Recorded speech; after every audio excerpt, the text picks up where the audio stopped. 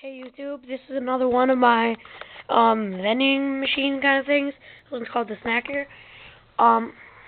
If you have seen my Shirley Temple maker, I also made another video of another drink dispenser, so I decided it's better to have a snack and drink than just two drinks, so I changed the Shirley Temple maker into this, so that's why it looks so similar. On the inside, this is how you build it. You just need a box like this. This was like a chlorine box, like from the hardware store, so it's really strong because it holds 4 bottles and they're pretty heavy.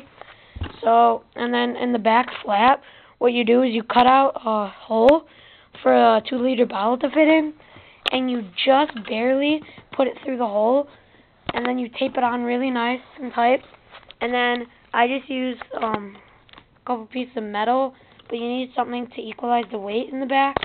So yeah, that's what I did back there. So then just tape something to the back of the flap. Don't make it too heavy. Then tie a knot really good with string over here. And here, I'm going to show you how to do this first.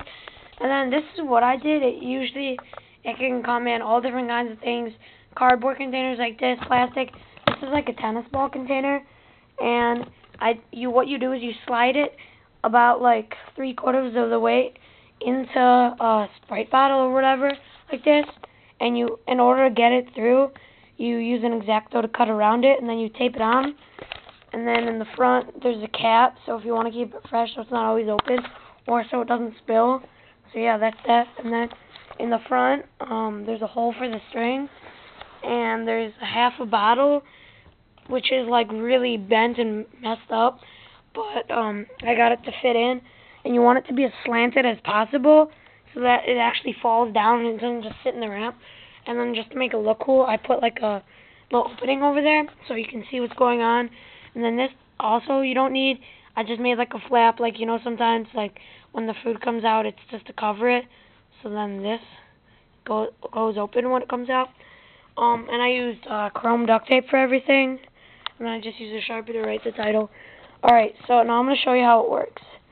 Pull off this lid, obviously, and then you just pull the string and the snack comes out. Here, I'll film it right there so you can see what's happening. See? And then it all comes into the bowl like this. Here, I'll film up this. You can see the Sprite bottle, sort of. Right now, this is inside of the chute. And then when you pull the string, there's going to be some cereal that comes down on this. You can see how it goes like that. And I made it so you have to do it in pieces. Like you see, I'm going up and down so that all of the cereal doesn't just like fall out at once. So if you want a certain amount, you just pull it like that. And yeah, and then when you let it go, the weight equalizers, pull it back up so it doesn't keep pouring. And then, yeah, so then, in my next video, I'll show you the drink dispenser. You can fill that up with milk, and then you have pretty much breakfast station. So, yeah, that's how you do that. And then you're thinking, well, how do you refill it? Because then it's really hard. Well, you just, here, let me see if I can get a good shot of that. You just take a handful of your cereal, or whatever you want to put in this, and this works with, like, Cheez-Its, even big crackers, pretzels,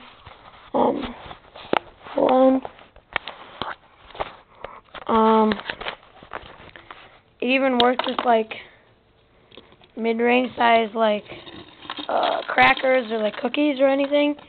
The smaller the better, obviously, but I mean it does work with other stuff. And yeah, so go home, try to make your own. It's pretty fun to make, and it's awesome when you get the final product. Yeah, so it's just a fun thing to do.